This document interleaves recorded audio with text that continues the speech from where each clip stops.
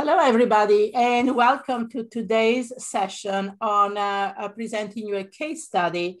And I would like to introduce Jimmy and Patricia Green, and they are out there really killing it with real estate. And they just started only, how many years ago have you started with real estate? Three or 4 years ago. Yeah, 3 or 4 years. Yeah. So, we're in 2021. So, they started about 2017, 18. But tell me a little bit about your life, what you were doing before real estate. Now, I understand you do real estate full time, or, this is your main business, but what was your life like before? For me, I was in IT, a computer programmer. I've done that since, I guess, early 1990s, and that's the only thing I've done. And so stuck in the office, every day. And right. And I'm sure a lot of people can relate to that. And so what happened that you decided to get into real estate? What was that aha moment that say, I need to start taking a serious look at this? I think for us, we actually got into it by accident. My son, he moved away, so there was a family situation. Not to go into that story, but anyway, I needed to get him a place to stay, him and his wife and his kid. So we did that, and so it ended up being a little condo we ended up purchasing, and believe it or not, that was going to be cheaper than what I would pay for a dorm fee. And so I never had any inkling at that point, but to make a long story short, after he graduated, it doubled in like 3 years. It doubled, in value. So we took that, sold that, and then our first deal together, really, we kind of we worked with you on it, and I don't know if you remember that back in 17, 18, but that was the tax lien deal. Yes. We rolled the dice on it a little bit, but it paid off. And from there, we just kind of took off. Great. So it was kind of a chance that you got into real estate, and then you say, well, you were surprised about the outcome, and you said there is something to it, right? And a lot of the time it happens that way. It happened for me too. I was like, well, I'm just going to do this side business to pay for college. I didn't want to have student loans. And then all of a sudden it became the main thing. So yeah, right. Definitely I can relate to that. So, and what do you like about real estate? Obviously the money potential is great, but what do you like about the business? Well, Patricia's a realtor anyway. But for me, as far as investing and an investor, I just love that you put in or you get out what you put in. So, right. For me, a lot of times I get up early. I get up at 4 o'clock, and I'm looking over, which list to pull over, or how the VA did the prior day, or what we're going to focus her on. But you kind of got to stay on top of it, and it's not something I sit back. But I guess to answer your question, we just control our own destiny. So, and it seems to be paying off for us. And one thing I love about it is that no deal is ever the same. Right. There's always something different. They wake up every day with a transaction. You never know how your day is going to end, but you learn so much from it. Right. And even from the challenges, you learn.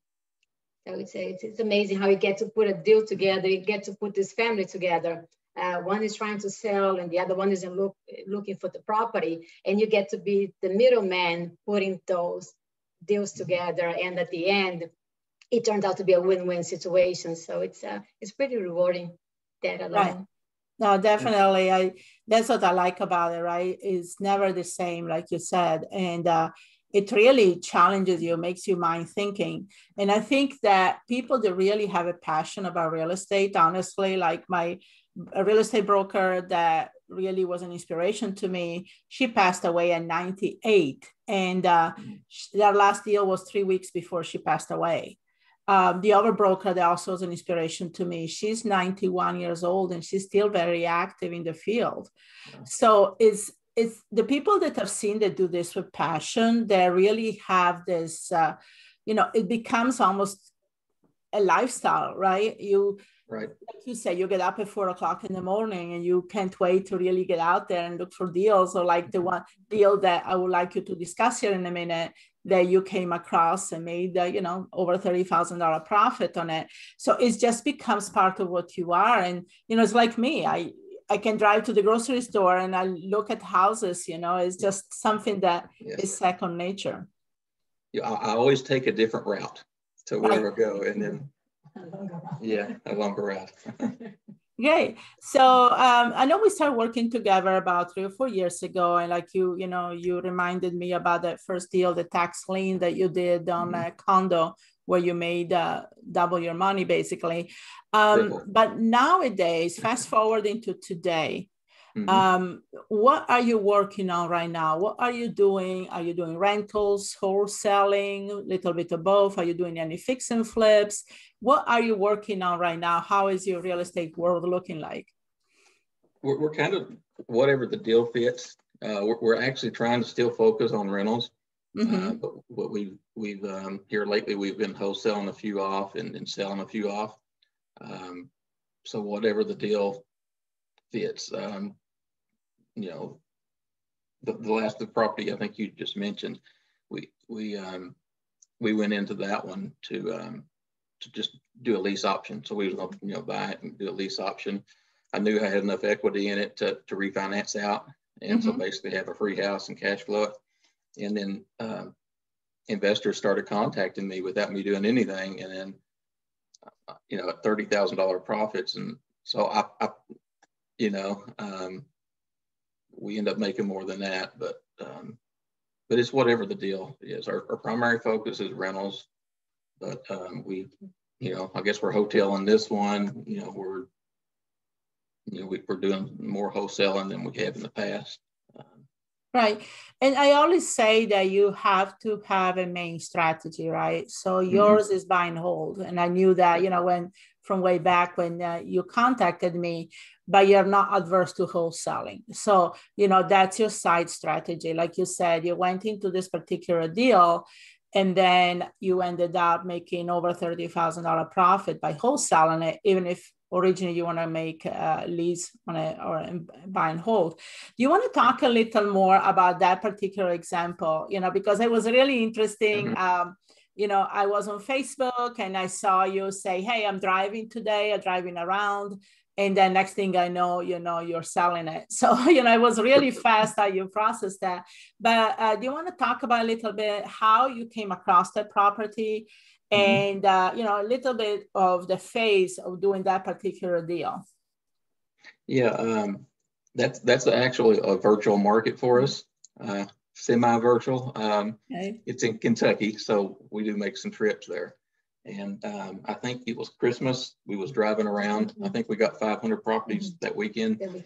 And so it was one of the properties that we hit, using Deal Machine, driving for dollars.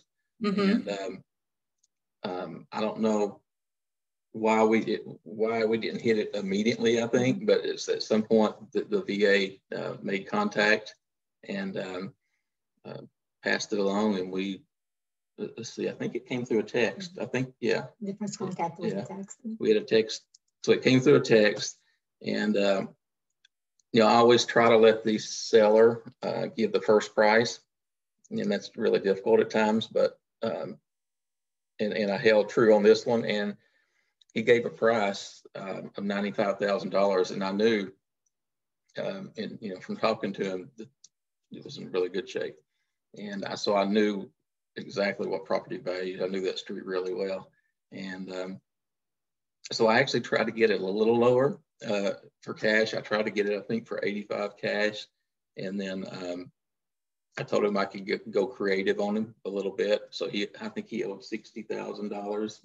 And I told him, we could take over his mortgage and just basically go subject to. And he considered it, but in the end, we settled on $95,000. And he wanted to wait. Oh, that's what it was. he wanted to wait 2 months before he closed. That's why it took.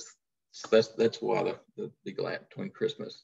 So he wanted to close on March 15th, and this was back in January. So we did that. I went in, I think, to close on March 15th, I think.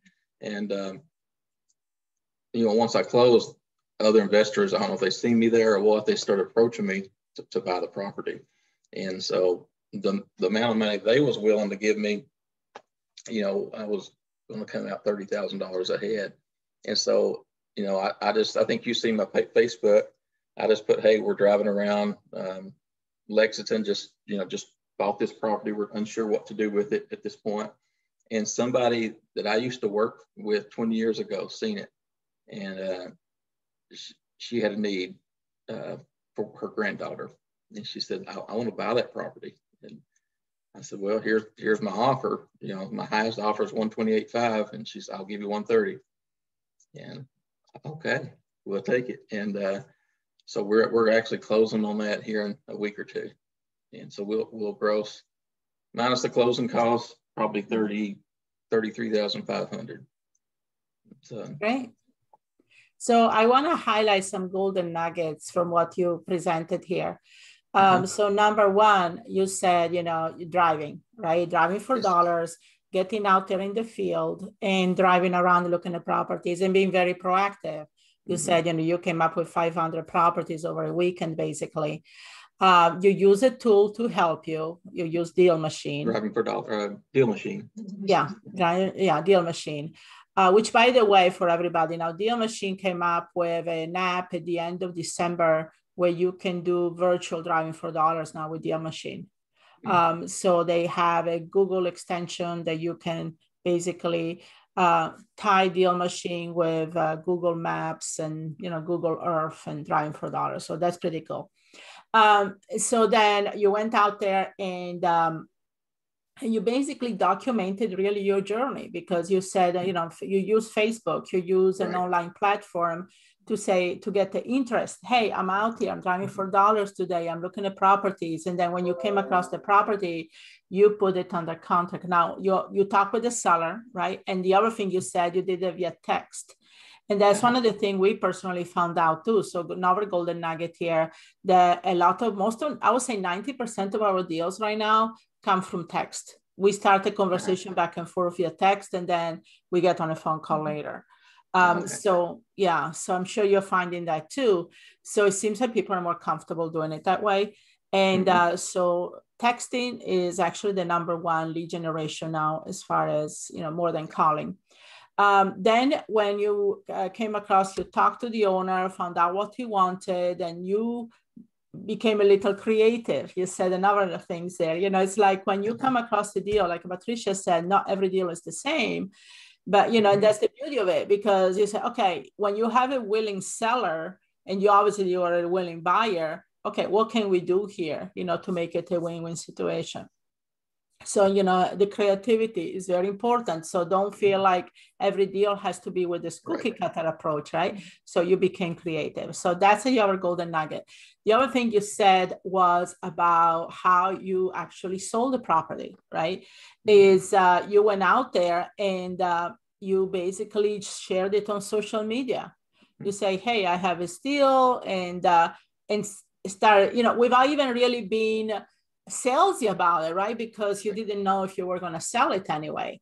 And then somebody contacted you. So what here tells us is that nowadays the world looks at it and say, they want to see people like you that are out there really sharing their story or their journey as real estate investors. And in the process, people grab your attention, you grab their attention. So there's a lot of good golden nuggets here from the story that you shared. Okay. Any else you want to add to it? Just what you just mentioned, just by doing that, another reason we did that is just to let everybody know what we're doing.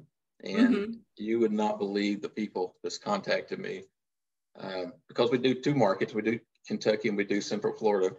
And so there's a lot of people that I know in Kentucky that are moving to Florida. And so I have, since probably 4 or 5 people have contacted me. Hey, we're we're looking for this, or we're going to be selling. One lady off that video, she promised me she would, sell us the property. She said, we're not quite there yet, but we're a couple months out. So, we're just trying to make ourselves as visible, let everybody know what we do. And right. And that's one of the things I always tell people, don't be shy about telling people they are in real estate. You'll be surprised how many things happen just almost by serendipity, because they know you're in real estate, so people are going to approach you for different things. So that's the number one rule, definitely. Now, so this one was, now your whole portfolio, how many rentals? Do you want to share how many rentals roughly do you have right now? We've been selling a few off. I think we're 9 right now. Okay, 9. And I also knew that you had an interesting strategy a couple of years ago about, getting these rentals. We talked about that going for absentee owners, especially if they own multifamily, more than, 2 family or 4 family, they tend to be more motivated than single family, right? So you had an interesting strategy where you were actually targeted market, and then you were basically calling them. You want to talk a little bit about that? Yeah, our first duplex we got, that's how we got it. I targeted, this is what I want to buy. So I think at that point, I don't think I had a VA, and no, not that point. Yeah. So I just, I ran a list actually at that point of all the duplexes, I think in Polk County, or maybe it's Winter Haven or Lakeland, Florida. And from that list, we did multiple hits, and we got a good property out of it. And it's, we're holding on to it, and it's worked for us. So I guess we do that a lot. Like if whatever we're starting to look for, we kind of market that way, and then we're flexible. We're running different lists right now and stuff, but right now by far 3 times as good as the driving for dollars. No matter what list I run, the driving for dollars just beats everything. And right. But we're actually going to start looking for more multi-units now. Mobile home parks, small mobile home parks, and that kind of stuff. So we're going to start marketing that direction very soon. Right. And so you mentioned that you are getting lists and driving for dollars. So are those, are those your main ways to get properties right now? And when you mean by list, what type of lists are you getting? Yeah, we run, we was doing a lot of pre-foreclosures, and we've had, we actually did a subject to deal with, off a pre-foreclosure list. And, but we do a lot of absentee vacant. We stack list a little bit. So we do, it might be on the absentee, and maybe it's on the drive for dollars, and maybe it's on the tax default list. And so if they show up on 3 or 4 lists, we think we get more, bang for a buck on that. So we do a lot of that. Yeah, crisscross director. One of the things I like to do is, for example, pull properties that are going up for auctions for taxes. And then I use this app called Route for Me, and then plug in the addresses in the app, and then do for driving for dollars while I'm also looking at the tax delinquent property. And, and a lot of time when you come across the tax delinquent, that also looks very distressed and is on my driving for dollars. So it's kind of works together. So yeah, definitely. Right. Yeah. And I remember us using, I think you pointed us that direction too. Right. So. Yeah. So great. So now let's talk a little bit about, going back, and now you're doing so well, and, you have a very well-rounded business, but what is one of your biggest mistake that you did starting out, and what did you learn from it?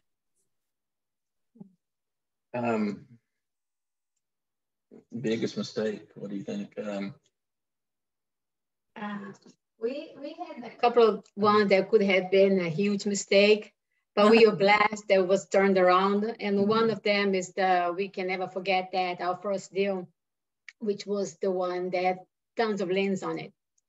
And so that one would, to me, I was like, okay, let's just roll with it and rent it out and just collect the rent and just roll with the liens on it. And I remember us approaching you, and you said, no, get yourself an attorney, get those liens, work those liens out, to get that, just have a peace of mind on it. And we left that day, like we contacted an attorney, and he was able to work with those, and it could be more money than we could ever afford to pay. And so it turned out. And then what we have with the title? It was like $150,000 in liens, and then so we got that knocked down to about $8,500. Wow. So when we done that and cleared the title, or we had still a special warranty, but we went through Jenny, and she helped us clear the title on that. Had it appraised, 6 months later, for 3 times the value. We bought it for $34,000, and we had it appraised for $120,000. So at that point, we just refied it out. So we pulled out $85,000 out, bought 3 more properties, four doors out of that one deal. So that's really the one that it could have went crazy. And so you avoided a big mistake, right? Yeah. Yes. And it was one deal, our first deal, that could have just shut us off right there. Right.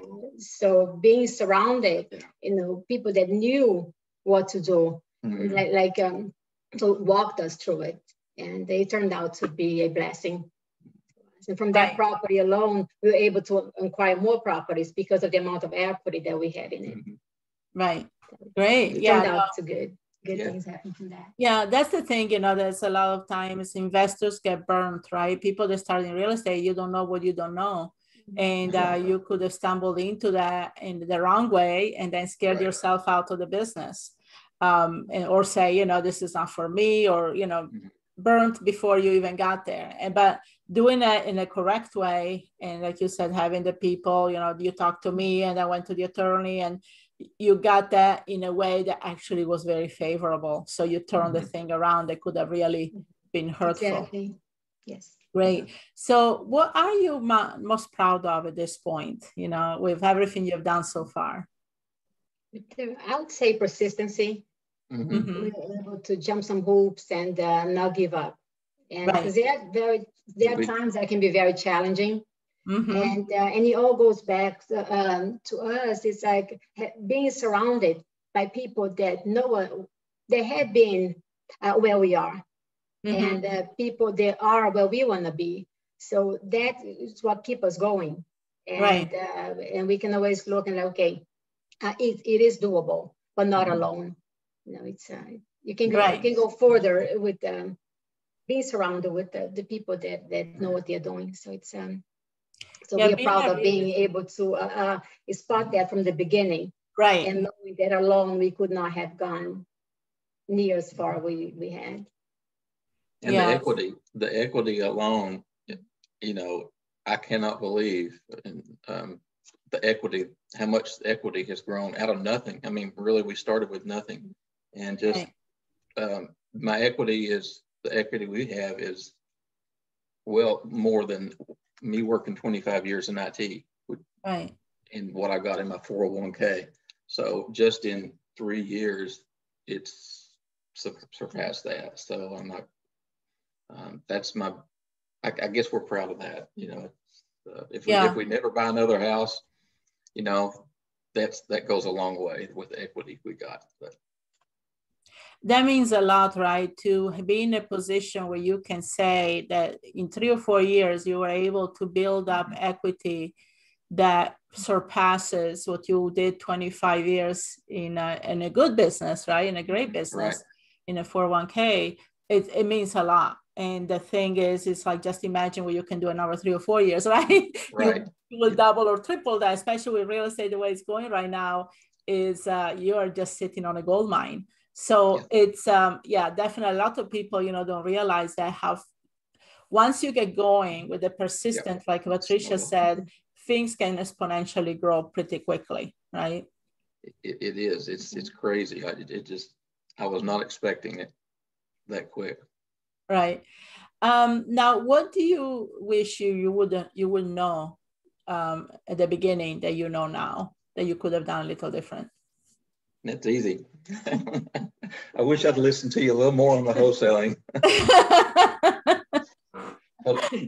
Because now we didn't embrace it as much early because, I was stubborn. I was wanting to do the rentals, and that works to a point, but at some point you need the wholesale deals to get into the other deals. Mm-hmm. And so what I started finding out late last year, as we started doing more wholesale deals, was this thing can really fund these other deals. And that's exactly what we do. We just take our money that we get from wholesale now and we plow it back in. And so that's my regret. And I remember having discussion after discussion with you, and we were very stubborn. Yeah, I was a little stubborn, but that's the one thing I think I should. Right. I find out that a lot of the students I talk to that have their mindset in buy and hold have a hard time wrapping their mind around wholesaling, or even for fix and flip for the matter. I have one student, she has been very successful fix and flip, but she can't wholesale. She doesn't want to.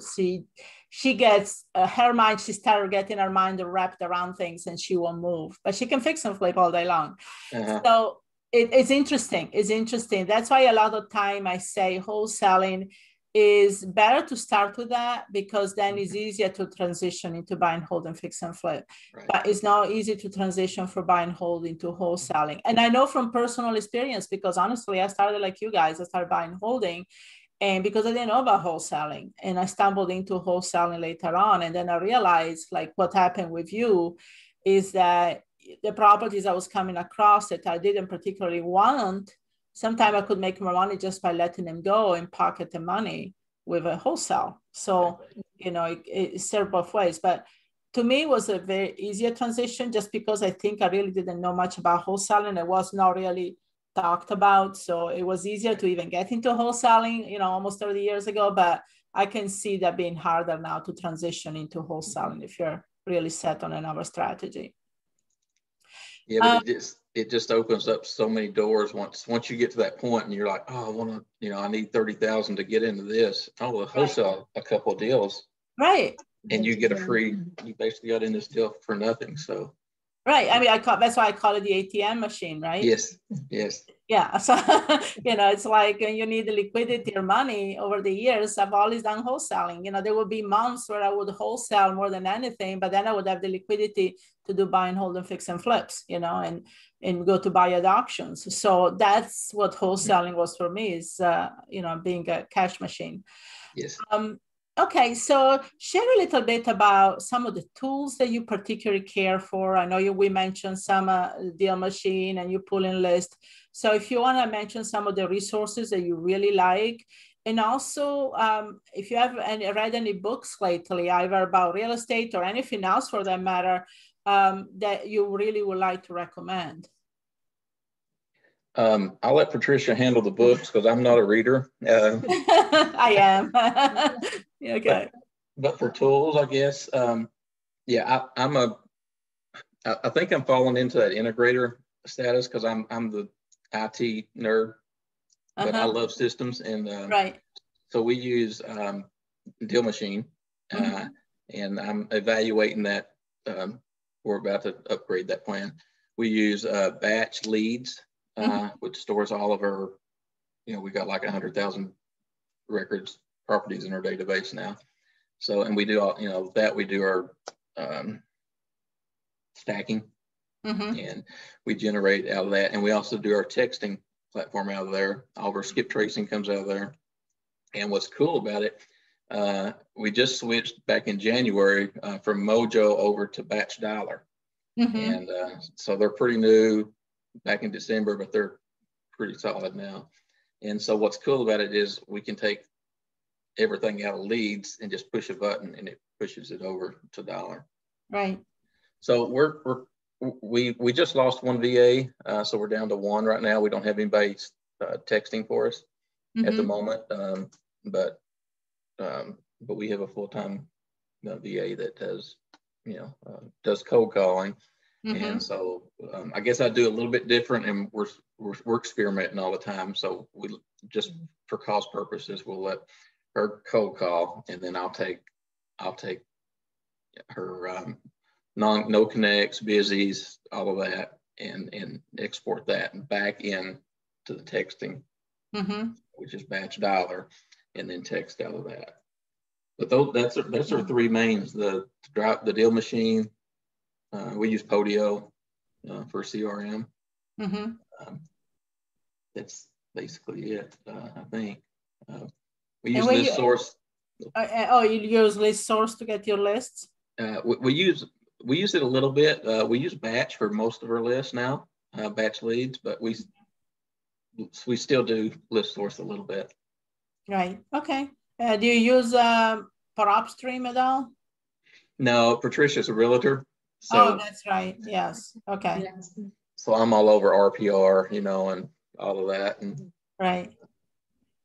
Okay, great. So yeah, so in a way, which is I always recommend you keep it simple, right? You don't, because a lot of times I see people getting lost in too many apps, in too many things, and it's like they're not really doing the business. They're trying to figure all these things out. And the thing is, do a system that works. We do the same thing. We have a pretty streamlined system, so you don't need this huge operation to do a lot of deals. We're mainly wholesaling at this point. And I still buy some rentals, but I'm pacing more with the rentals. I buy rentals that have great appreciation potential, because my goal is in the next 5 to 10 years to really sell pretty much everything, doing a 1031 exchange. So, I'm very selective. But the thing is, you need a streamlined process. And even with us wholesaling as much as we do, we don't have to be crazy about it. We do pretty much, and we rely heavily on VAs and tools and other people doing the work. I'm glad to pay somebody to take off a load. If I pay somebody $2,000 a month to really get me at least 1 to 2 deals a month, which is 10 times what I spend, I'm totally for it, right? Yes. Yeah. So that's what we're doing. We're keeping our marketing cost anywhere from 10 to 15% of our profits. So if our profits, is 100,000, we spend 10 to 15,000 in marketing, on a monthly basis. So great. Now, what, and Patricia, some books, something, or even podcast or anything that you really think that people should read or listen to? One of my favorites is 7 Habits of Highly Effective People. That's my go-to, because it brings me back there, kind of to refresh. And it's a very kind of help me see it through a different perspective, and like somebody else. It's a book that talks about like giving. And so it does do me well to read every now and again and go back to it. And the one that I'm reading right now, it has nothing to do with real estate, which is Fast, Feast, and Repeat. Oh, okay. So it's an amazing book that it talks a lot about the fasting part of it, the intermittent fasting, and it's fascinating how, because I love to eat, and so that's the one thing that so I'm like, if I can't keep the weight, lose the weight without having to give up things that I like to eat. So this is an amazing book. Okay, I'll have to I have it on the audio book. So just every day I just kind of listen to about a 20 minutes to a half an hour, that will keep me back on track. Great. I'd like to check that out then. So, and last thing I want to ask you is 3 best tips of advice for somebody who wants to succeed in real estate. Somebody's listening to you or watching. We have this in video and also in audio. What are 3 pieces of advice you want to say to somebody starting out? Definitely don't go it alone. If you're starting out, you need to team up. You need mentorship, coaching, training, and join. I'm giving you more, aren't I? Definitely join your local RIA. Those connections there are a ton, and we made many good friends and through that. Anything else? surround yourself. I would say like things that does help us a lot. It was like Jimmy said, the education and mentorship, because we do need someone that there's always like we mentioned before, real estate, there's always something new coming up. The marketing is always changing. And no matter if it's a beginner or advanced, you always need to crack that shell. And it's easier when you have somebody that can walk you through it, guide you through it, and have made the mistakes that you are about to. And so it does help a lot. And I would say we try to stick with the, one other thing is that we surround ourselves with people that are where we want to be, but also the real people that have been where we are and have gone through the same situation that we have been personally.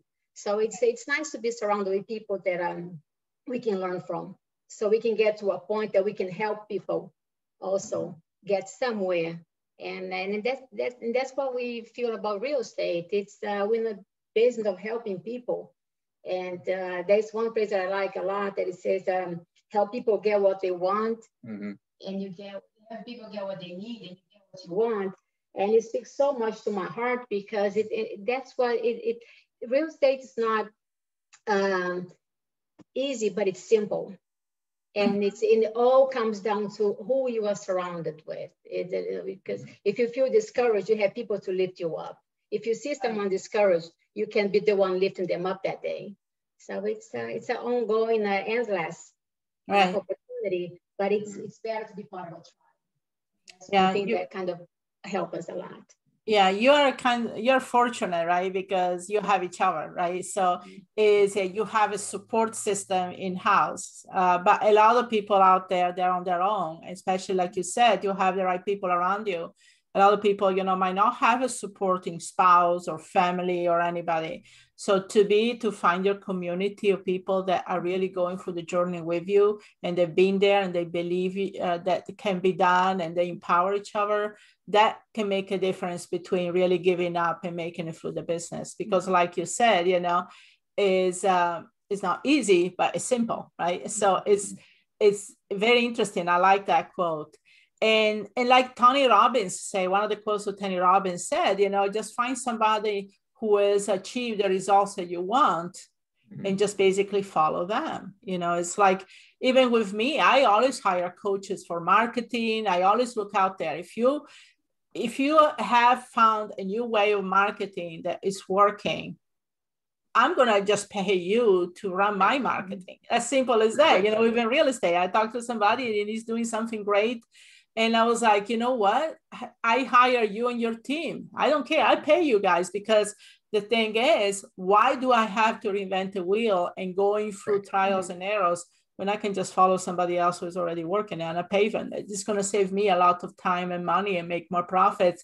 There is what I call an opportunity cost in any business, where the money that you don't make while you're trying to figure things out and make the mistakes, that's an opportunity cost, that you miss the opportunity, right?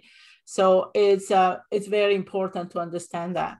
So yeah, that's great advice. And I am always following you and see how you're going next. And like I said, I love to work with you guys, because I say, when you get to a certain level, especially as you are, you're going to find that a lot of people really don't want to share their secrets, as they say, so it takes a special person. Like people say to me all the time, why do you share so much? Why do you go out there? Well, first of all, like you, Patricia, I believe in giving, right? Paying it forward. And the thing is, he said, if anything happened to me today, tomorrow, my knowledge is going to go with me, right? To have been able to empower you and other people with the knowledge and the skills, and you're going to pay forward to somebody else with the knowledge and the skills. This is how it's supposed to work. And so you definitely got the key to that. So I'm very glad that we got to meet and connect and, stay connected through the years. And we're going to be working on great things together, I'm sure. Yeah. Appreciate everything you brought to us, because it's sure opened doors that we would have never seen. Great, thank you. Thanks for taking this time today. And for everybody, like I say, make sure you follow Jimmy and Patricia. They're doing great, amazing things. And we're going to invite them more to speak and present for everybody and teach some of their way of doing things. And like I said, this is a business where every deal is different. So I'm always asking, how do you do that deal? How do you come across this? How did you market? Because there is always a lot to learn from what other people are doing. So that's definitely great for you to share. So thanks again, everybody, and for listening. And I'll talk to you soon. Thank you. Thank you. Thank you for having us.